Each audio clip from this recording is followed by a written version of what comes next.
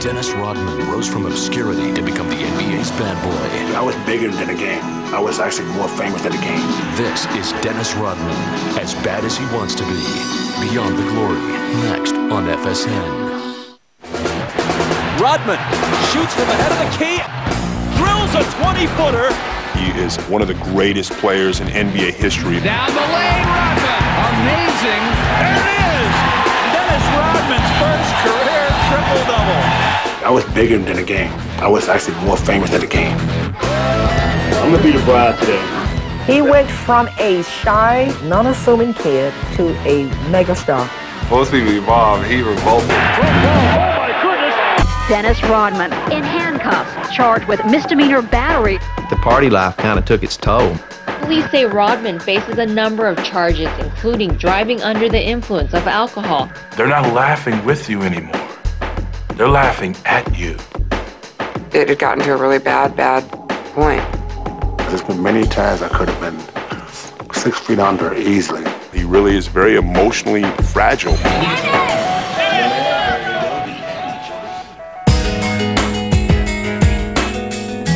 One of the most strong-willed people I've met in my life. I think there's always going to be a mystery to him. I'm not going to die without completing what I've been put on this earth to do.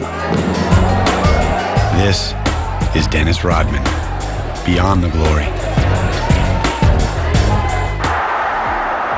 Absolutely outstanding. Unbelievable. I concluded that he bet on baseball. Do you have anything to say to your fans?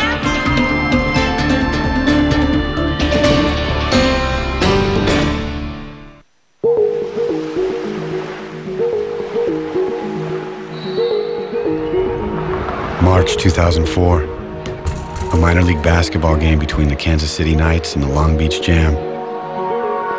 And for Dennis Rodman, a humble return after 4 years to the game where he'd once been a superstar. Dennis Rodman is back. To go from being one of the greatest players in the world to playing for a team like the Long Beach Jam, I mean, you got to be able to swallow your pride and take a huge step back. When I started this venture, it wasn't for people to see that I can go play ball again. My goal was to get back in shape and just to look presentable. Rebound, Rodman. You know, I'm not doing this for people, I'm doing this for myself.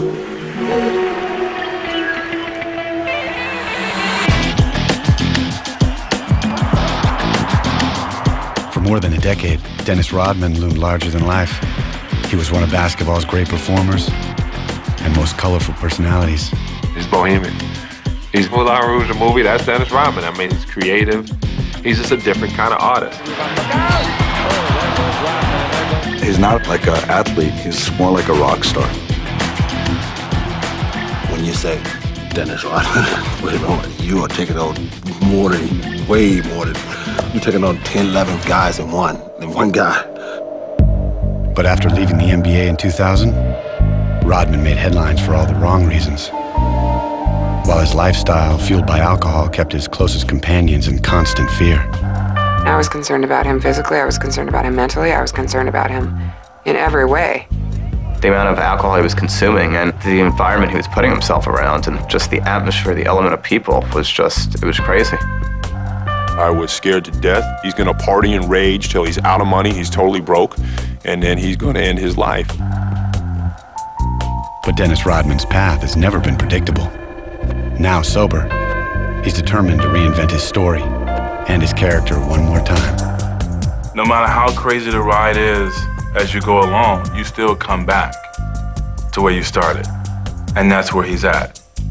He's back to where he started. My life is a movie. You got your good points from the beginning of the movie, you got your sad points, you got your bad points. You know, you go and correct some of the mistakes you've done in the script, and then you end up with what? A happy ending. Dennis Rodman grew up with 2 younger sisters in the Dallas neighborhood of South Oak Cliff, a crime-riddled section of town. We have lived in some neighborhoods that was not the best neighborhoods, so I never could allow my kids to come home and be by themselves. Once people saw me, they thought I was gonna be a bum, a loser, go to jail, do drugs, be dead, you know, because that's where I came from. Dennis's father, Philander Rodman, left the family behind when Dennis was 3. He eventually fathered more than 25 other children. Anybody that don't have a father, it's kind of difficult just because you want somebody there. No one can ever take place of your natural father, your blood. It didn't work out with my husband, and I always thought over the years that Dennis has always faulted me for that. I don't think it was that fault. I think the fact that my father, he liked to produce, and he produced in every other, driveway. With her husband gone, Shirley maintained strict discipline to keep her kids in line. She worked overtime to put food on the table, even driving the local school bus. I was mean and tough, but I genuinely loved the kids, but I think that I might have been able to give them a few more hugs. Maybe back then that might have been better, but I don't know if I had the time.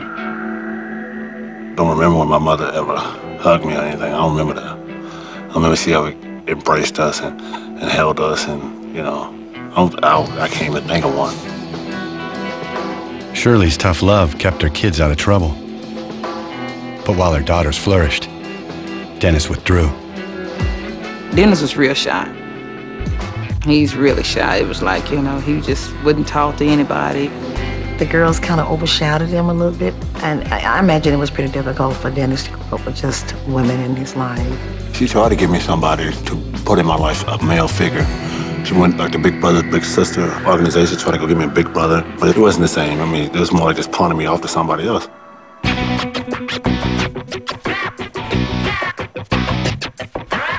The one place Dennis came alive was on the basketball court. He teamed up with his sisters at a nearby gym. They was pretty much better than anybody. They was better than everybody, even guys. I mean, they would go out there and play with guys like it was nothing. He played real good. It was like, I was the point guard, and he was the post player, and my sister was like a forward or something. I did that every day for like 5 or 6 hours a day. I just lived there, until I had to go home and go to bed. But while Kim and Deborah became high school stars who drew college scholarships, Dennis drifted through his teens. He didn't have any interest in anything except for the gym and pinball machines, and that's it. I can't even begin to portray to you the shy young man that we're talking about. The one that held onto my skirts. The one was so shy he wouldn't even date. Dennis didn't even date. But Dennis was changing. At age 20, he abruptly shot up in height, from 5'9" to 6'8". Even today, I still feel like that, I'm not a big person, but sometimes I catch myself like, wait a minute, hold on, I'm 6'8". Wow, I'm Dennis Rodman, I'm this guy. Playing in the gym, Dennis caught the eye of college scouts. In 1983, coaches from southeastern Oklahoma State tracked him down at home and offered him a scholarship. I think that really put it right on top of my head and said, wait a minute, hold on. I gotta do something in my life, and it's gotta be something positive. Southeastern Oklahoma State was in the middle of rural farm country. Dennis was living at the college that summer and coaching a basketball camp when he met an 11-year-old local boy named Brian Rich.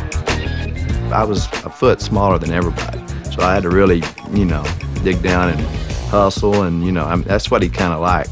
Every day that week, he came by my side the whole time. He was with me the whole time. He did everything I did. He went to practice, I went to practice. If I died on the floor, if I died, he died. If I go jump in the stands, he goes. I mean, every little thing I did, he did it. And he pulled a good one on me the last day of the camp. He said, "I want you to come to dinner in my house." I'm like, "What?" I'm 11 years old, and they're thinking, well, I'm gonna, bring one of my buddies home. They're same age, same size, Then I come walking in the door with with a 6'9" black guy. There's not a whole lot of black people up there. His dad looked at me like I was some lost alien or something. He's like, "Wait a minute, hold on, this your friend? This is your friend? This 6'8" black guy, 22-year-old guy is your friend?" Everybody was kind of uneasy at first because it was like, having dinner with the president. When I went there, he sprung another one on me. He said, yes, mother, father, could I spend a night? And they just looked and dropped their jaws and said, hold on, we'll be right back. Hey, just let him stay the night and you can take him back in the morning. And from that day on, I was with that family for 4 years.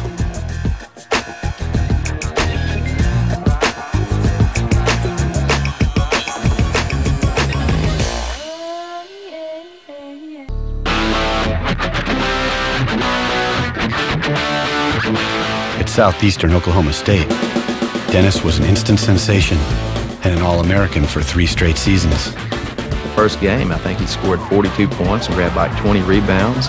Everybody's like, who is this guy, you know? After that, he packed the gym every night. I was just excited. I was just excited just to be, here and just, just enjoying the game. In the spring of 1986, Dennis led his team to the NAIA Final Four. NBA scouts took notice. That summer, he was drafted by the Detroit Pistons. I was just happy just to be anywhere. Just anywhere, I didn't care.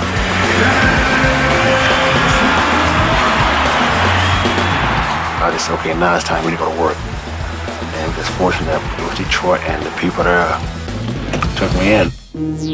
Life in the NBA was a giant leap from small-town Oklahoma. But Pistons coach Chuck Daly took Dennis under his care. He needed a little bit of guidance and maybe a little bit of father figure to tell him what to do, and Chuck was really good with him on that. This was a kid who was definitely a fish out of water. And so Chuck was like, come to my house for Christmas. Come to my house for Thanksgiving. He felt attached to me, and I felt attached to him because he knew all the frustration I was going through as far as making it and trying to play. I wanted to play so bad. And I never let him down. Not one time, never let him down. Here's Rodman with a steal, and Dennis with that quick slam. The Pistons were the NBA's bad boys, a team that fought opponents tooth and nail.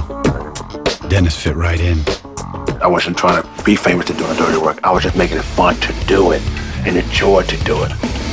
We call him Big Man because he played the big man. He played like a big man. He played way outside of himself. Dennis loved to play against who everybody considered to be a star. You got Mark Aguirre, we got like Larry Bird, Magic Johnson. All those guys that were so great, so good. I just wanted to see if I could stop these guys. Dennis did just that. By 1990, he was an all-star and a defensive stopper as the Pistons won their 2nd straight title. He felt like he'd found a home. I just looked at those guys like, hey, these are my brothers, that they look over me, they look after me, they take care of me, so I got to give something back.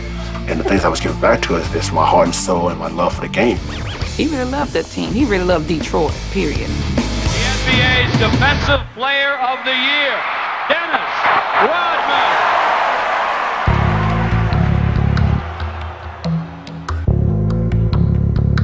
But after their championship seasons, the Pistons came apart. Key players were traded away. Then coach Chuck Daly resigned, breaking up the family for good. Where's Dennis going to go to Christmas dinner and Thanksgiving dinner? Who's he going to be able to talk to? If father disappears, you got to be your own man. You might not be ready to be. When he loves somebody and cares for people, and then they leave him, it hurts him.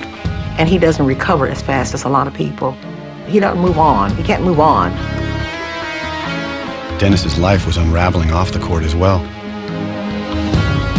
In 1993, he married model Annie Banks, his long-term girlfriend and the mother of his young daughter, Alexis.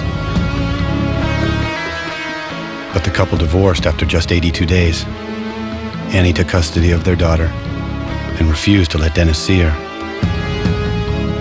He was too young, and they were both too immature at the time to be in that kind of relationship. She had her own problems, and he had his, and I guess they were throwing them against each other. That was like the last straw for Detroit. That was it for me. I just said, screw it. I'm not dealing with this anymore. He couldn't see his daughter. I mean, there was a lot of stuff that was kind of hitting him all at one time, and he just kind of broke down. One night, the police found Dennis sleeping in his pickup truck with a shotgun in the back. He'd left behind a note that some believe was a suicide threat. I think he had probably called her up and told him he was going to do this and this, blah, blah, blah, whatever. He kind of went out on the limb and was trying to get somebody's attention. I wasn't going to kill myself. Physically, I wasn't going to do that. I just wanted to have something in my hands and imagine and visualize that I did it. That I did it to kill this person that I've become.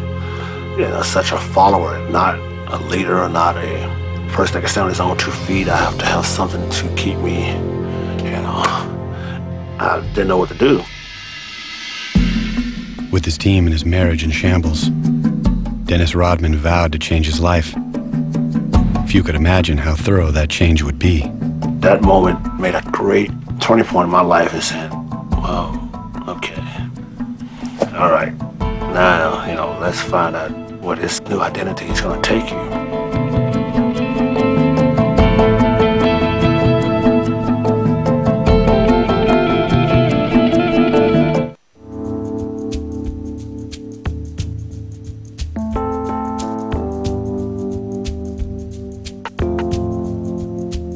After 7 seasons with the Detroit Pistons, Dennis Rodman's life was in tatters. His coach departed, his team broken up, his marriage destroyed. He didn't believe in his teammates. He didn't believe in basketball. He didn't believe in anybody. Everything started to diminish, just disappear in front of my eyes. Traded to San Antonio after the playoffs in '93, Dennis vowed to reinvent himself from the top down.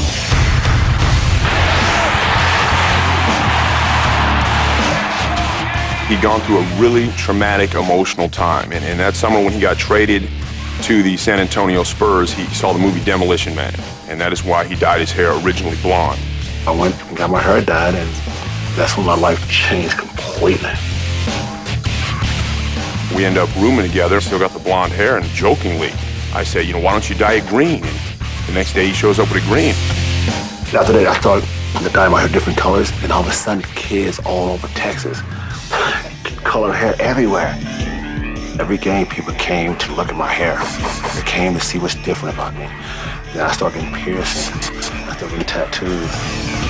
The more extravagant he was, the more of an entertainer he became, and the more the people loved him. He went completely ballistic in San Antonio. He shocked those people out of their boots. No one in basketball looked anything like Dennis. No one played like him either. I went through every day, every game, performing the way, like it was no tomorrow. He was like a cartoon character who happened to be the greatest rebounder the game's ever seen. A lot of it had to do with, his childhood and him wanting to become a superhero, and wanting to be a Superman and have a coat of armor where no one could ever hurt Dennis again. I wasn't trying to teach kids any bad that I used. I was just doing things that I wanted to do as a kid. Dennis was living out his fantasies off the court as well. Madonna had been at one of the games that we're watching the tape on, and she said, one guy that I really would be interested in is Dennis Rodman. And we looked at each other and said, okay, we got to make this happen. She was a free spirit, go-getter. Don't give a damn what you think about me, and pretty much that's what I was. Dennis loved putting people at edge. So since you're going to stare at him anyway, he's going to give you something to look at. But Dennis's flamboyant lifestyle clashed with San Antonio's cultural climate and the religious values espoused by the team's top star, David Robinson. I was the devil, he was God, he was Jesus, and I was, So people said, well, he's not going to fit in. And they try to talk to me and tell me to go to church and give me my Bible. I'm like, no, I'm going to do my job. You do your job. Dennis led the league in rebounds for the 4th time in the 94-95 season, as the Spurs posted the best record in the league. But when San Antonio lost to Houston in the conference finals, Dennis took the heat. Dennis played exceptionally well in that series and dominated, but you had to either point the finger at David Robinson or Dennis Rodman. So they pointed the finger at Dennis Rodman. But Dennis landed on his feet. He was traded to the Chicago Bulls. 3-time NBA champions with the greatest player in the game. And a coach who knew exactly where Dennis was coming from. In Chicago, if Dennis got a technical foul or kicked the ball in the stands or, did something outlandish, you look down and Phil Jackson would have a smile and a smirk on his face and be like, I used to do that.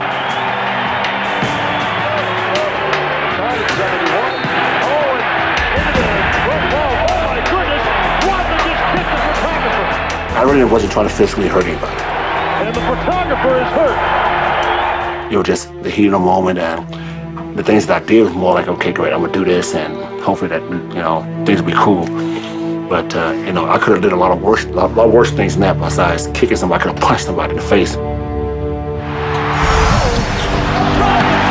in emphatic fashion. A technical foul has been called on Dennis Rodman. Rodman, 7 technicals for the season, no suspension. Taking each other to the floor. Dennis will take off the jersey. Throws it to the floor. Dennis Rodman is irate. Oh, that stupid Rodman. Phil Jackson wrote a book called Maverick. Dennis Rodman wrote a book, Bad as I Want to Be. It's the same book. Plays, he does his job, he comes to practice, he keeps his mouth shut, he works hard every day. He's never delinquent. He's just a very easy person to have on a basketball team. Phil Jackson knew that I was going to be there to work and do my job. He knew that what he can always count on. As far as everything else, he had no control. He didn't want no control over it. He didn't want nothing to do with that. Dennis rewarded his coach's trust. His work habits in Chicago became legend. He would spend literally 24 hours a day in the weight room, basically pumping iron all night and sleeping in the training room. I go before a game and work out, you know, 45 minutes. After the game, I go and do another 45 workout, do the treadmill or whatever. I think that was a mental part of my life that was really focused. Rodman again leading the league in rebounds, 15.5. Dennis Rodman! The results were dramatic. With Dennis doing the dirty work, the Bulls became an NBA dynasty. I didn't miss a beat with, you know, about all the things I was doing off the court. I didn't miss one beat. On the court, no one worked harder than Dennis Rodman. Off the court, no one played harder. I really didn't do anything before a game because I knew I had to perform the next night. What, the days in between? Man, it was like on. It was like on. It was like Playboy matching every night. He just had social anxiety, very antisocial, and he started drinking because of it. And it made him, you know, talk to people and communicate, become fun, become the life of the party. The guy would go out, party, stay out all night, come to a game and get 30 rebounds. Who's going to say that he was doing something bad? With Dennis, if he eats, you eat. If he's shopping, you're shopping. If he's having fun, he wants to make sure you're having fun. If he's gambling, he's giving you chips so you can gamble. And other things as well. Check this out. As long as the Bulls were winning, Dennis could do no wrong. The more outrageous his exploits, the more popular he became. I'm going to be the bride today. I would dare to say at one point in time, Dennis might have actually been the biggest name in Chicago. And that's big. I mean, to say that he was at least as big as Michael Jordan is just crazy. And he was that loved at one point in the city. The crush of media, spectators, fans, and police made for quite a divine entrance. No one threw rice, but Diva Dennis reveled in the reception. It's a publicity stunt. It is not. I can break people in the stands day in and day out without even shooting the ball. And that's unheard of. With Michael Jordan, Scottie Pippen, and Phil Jackson, Dennis Rodman turned the Bulls into the greatest show in sports. It's like traveling with the Beatles, man. Michael had a suite in this corner of the hotel. Phil had a suite on that corner. Scottie Pippen had a suite on that corner. And Dennis had a suite on this corner.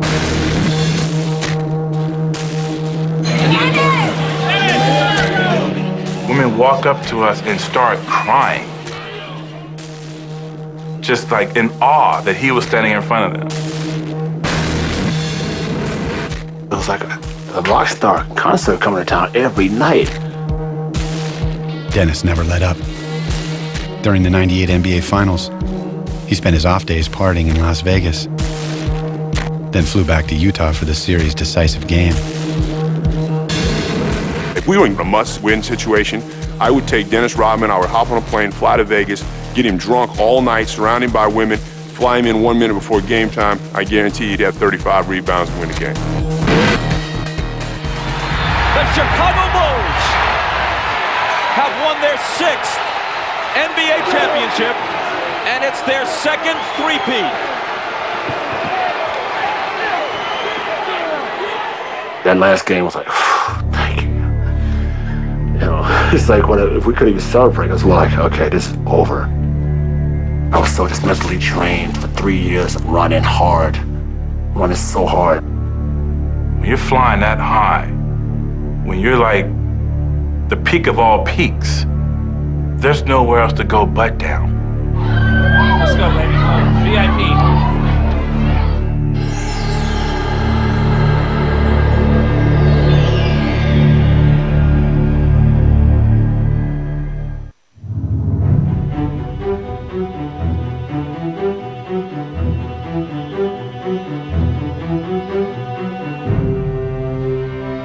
Dennis Rodman helped the Chicago Bulls celebrate their third straight NBA title in 1998. Then management broke up the team, leaving Dennis high and dry. Can't go anywhere after that. You cannot go anywhere after, that feat. It was very disheartening for Dennis. You win 3 championships, you're the greatest team in the world, and once again, he finds himself without a home. The Rodman Watch continues here in Los Angeles. Rumors running rampant. Speculation is Dennis will sign any day, any minute. Dennis signed with the Los Angeles Lakers in the spring of 1999. He'll probably be playing this week, and hopefully that the Lakers and the people of California will accept me for who I am and what I do. And if they don't, I'll move on. But his heart wasn't in it. He was burnt out on the NBA. He didn't care if he really played or not. It's amazing that I'm not going to never win in this game of basketball, right? No matter what I do. He's an extremely emotional person. I mean, he puts on a facade of being a badass, but in reality, he really is a child. He didn't know where to go. He didn't have any goals or guidance or anything else. Where he did for 3 years have a little bit of structure. With 2 clashing stars and a rookie coach, the Lakers were in disarray as well. It's like, okay, you guys are unprofessional. You guys are bickering like little kids. Great. No one could be a bigger kid than me. Watch. Detroit, San Antonio, Chicago. I mean, all the teams I played for, it's more like everyone, it was like, okay, great. Let's go do a job, let's go have a beer later. This team is more like, oh, you son of a bitch. What are you doing? I mean, the whole time, it's like, oh, great. It wasn't just the Lakers driving Dennis to distraction. A rocky romance with actress Carmen Electra included another short-lived marriage and a domestic feud that landed them both in court. In handcuffs, former Baywatch star Carmen Electra steps from a police transport van. Also inside, her on-again, off-again lover, Dennis Rodman. He gets caught up in relationships. That's more important to him than any game or anything else. I mean, he's succeeded at basketball already, but he's never succeeded at a relationship. We never saw each other. And she started seeing other people, and I was doing my thing, the usual thing, having 8, 9 girls. When she left him, that really sent him into a tailspin.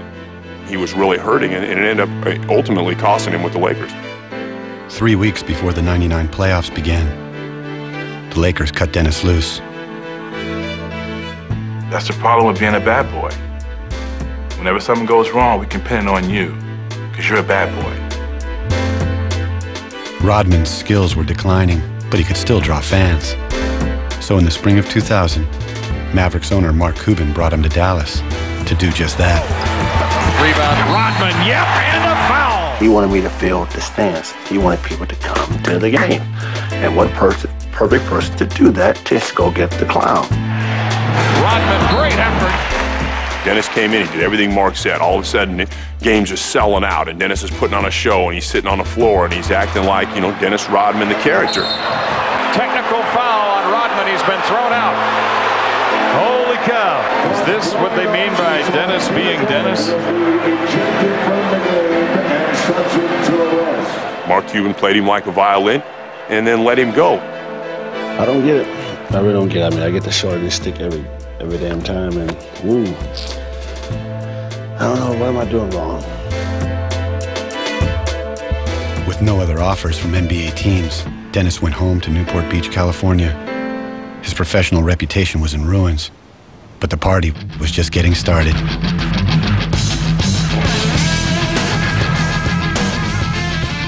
People are not gonna, give me any opportunity anymore because of who I am, so I'm just gonna just enjoy my life. So I just drink, 4 times a week, 5 times a week, and it was that kind of deal. Found a lot of guys that didn't have to go to work, and that didn't mind getting drunk at 11 o'clock in the morning. Dennis's hedonistic lifestyle seemed glamorous when he was on top. Now it helped cloud the reality of his fading career. I said, whatever, I'm just gonna party, do this and that, screw all the girls like I always do, just whatever. And I was doing it. 1 year passes, another year passes, and Dennis falls into a situation where he is surrounded now by literally the lowest form of people alive. None of these people have a life, none of them have jobs, they're all feeding off of his money and spending his cash, and Dennis had to never been one to say no to anybody. He's afraid that if he gets rid of them, now what do you have? Yeah, something is better than nothing. Yes, oh yeah. In the midst of all the partying, Dennis began a long-term relationship with Michelle Moyer, eventually fathering 2 children with her, a son DJ and a daughter Trinity. In the beginning, it's something that draws you to him. He's like a magnet. He's got this really good soul. She's a strong individual. She's cool. I mean, she knows my stuff, and she said, okay, great, we get together, have wild, crazy sex, and, take care of our kids. We all good. And she loves that. We actually moved in with him to his beach home with the first child, and he continued to have the party, so I made a choice to kind of separate me and the kids from that. It was just a little too much. Dennis and Michelle married in 2003, but continued living in separate houses.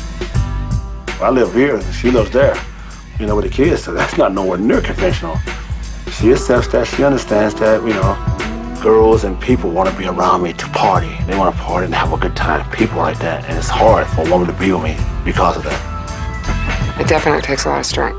A lot of strength. In fact, sometimes I wonder where I get it, and I wonder if I'm going to continue to have it. They're a strange but good couple. Any woman in the world that gets involved with him, unless she lives in Siberia, knows what Dennis is about. So she's accepted a lot more, helped him a lot more, and put up with more than most women would. In the summer of 2003, Dennis announced an NBA comeback attempt, but he made little effort to get into shape. Dennis, you're not going to practice at all this year? Well, I didn't do it all last year, so what's the difference? Why should you start right now? Well, I would start now. Or to curtail his drinking. Beautiful. Before he needed it to become this social extrovert, now he needs it just to cope. Actually told him, you're not going to live another year or 2 because something's going to happen to you, whether it's a car accident or liver damage, or nobody can possibly live their life this way. You can tell somebody to do something, but 99% of the time, they're not going to do it. So I just said I had to prove to myself and make myself understand that I got to do this myself. He was not ready to stop at that point. And I wasn't ready to walk away at that point either.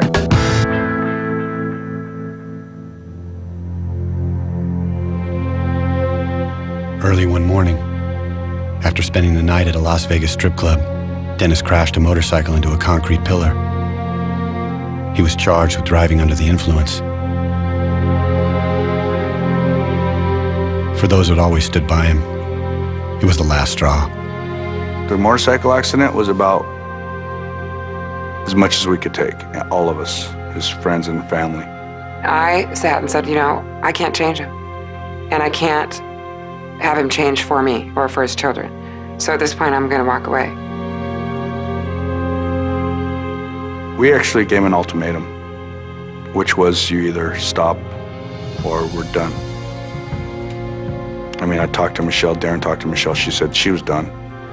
I was done. Darren was quitting.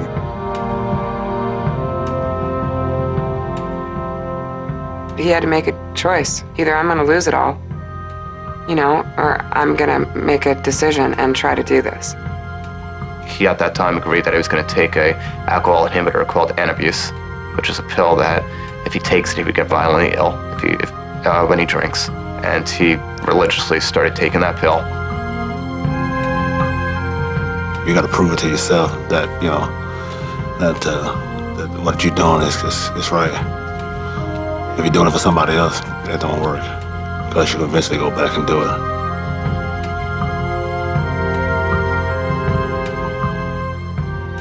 Fortunately for us, he listened. And he hasn't touched the bottle since.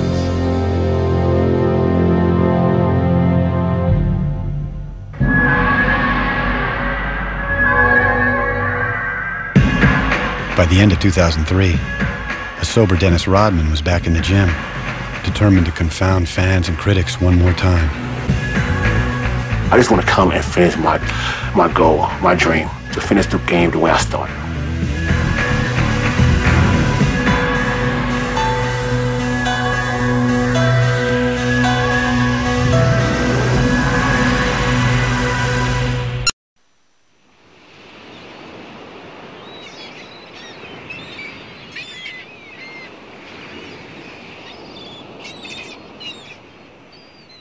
Four years after his last NBA game, 43-year-old Dennis Rodman is chasing a dream. I'm doing rebounding from a lot of things in my life. I'm just rebounding from drinking now to being sober, now trying to rebound to go back into the NBA. Dennis is working toward a goal, and that is something that has given him purpose in his life, because, let's face it, the last 5 years he had no purpose. His purpose in life was to get drunk and to party. He had no focus. So basketball has been his savior. In December of 2003, Dennis joined the Long Beach Jam of the American Basketball Association. His first pro game in 4 years. Rodman, offensive rebound, and he gets his first bucket. 3 months later, he led them to the ABA title. The whole time he was playing with them, he was coaching them. It was incredible. It wasn't Dennis the menace, it was Dennis the mentor, it was Dennis the teacher. Yeah, but a lot of people didn't really think I can do something like that, and I just went out there and did it to show people I can actually go out there and coach players. I had to show players, and they actually listened to me. Dennis hoped his performance would entice an NBA team to sign him up, but when the 2004 playoffs began, he was watching from the sidelines. Dennis would like to make a comeback now. There's no team in the NBA that'll touch Dennis Rodman. And he'll deny that he watches basketball, but he's watching every damn playoff game every single night at his house by himself, and missing it, really missing it. But Dennis has never been the type to take no for an answer. Week after week, he's retooling his body and priming himself for one last shot. I just want to come and finish my goal, my dream, to finish the game the way I started. If it does happen, it's going to be a feat that no one's ever done in the game of basketball. Everybody's worried about, oh, is he going to make the NBA? I could care less. To walk away from that alcohol is huge.